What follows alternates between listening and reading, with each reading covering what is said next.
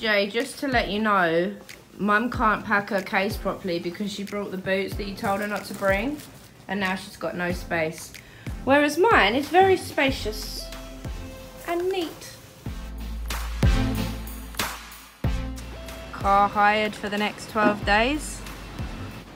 Haven't driven in 4 months, have never driven in Australia, have never driven an automatic, and to be fair, besides not having a clue when to turn right or left at the lights, it didn't go too bad. Mum and I had just spent our entire life savings in this shop. That is the pair-up bolt. What I'm saying is I could just let that, open that up. Road trip to Byron Bay commencing. So we've just started our road trip. This is the Bluetooth inbuilt sat-nav thing that's running from Danielle's mobile phone, as well as the music. And this tells us time of arrival, 13:19.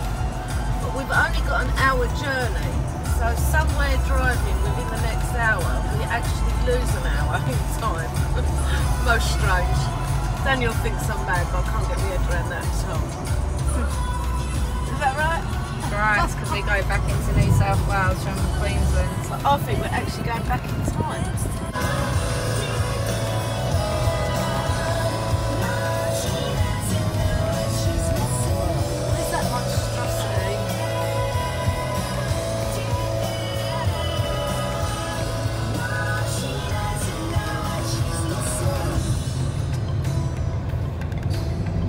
Coming into Byron Bay. Proceed to the room. And inform everyone this is where we stay. You're just not going to say anything. I'm not very good at this vlogging. Drive was all good. There's our little beast over there.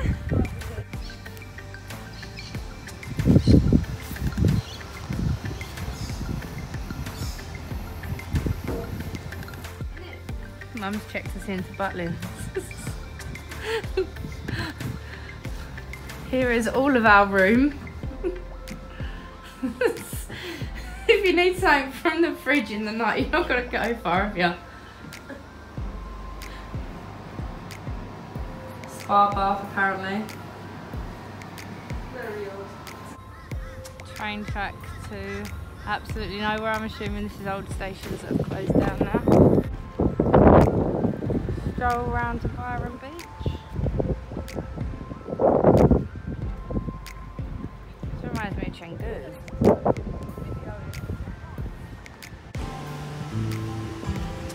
Turn and head for the door, my friend.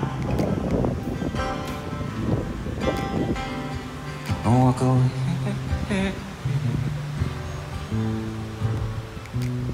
Oh, walk away.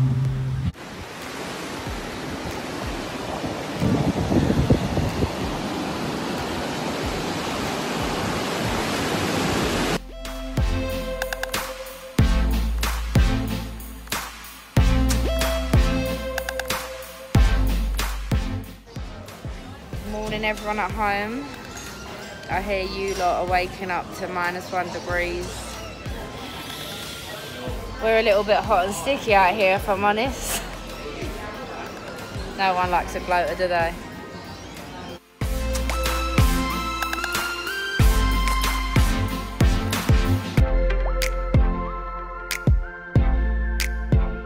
I think I put too many bubbles in the spa bath.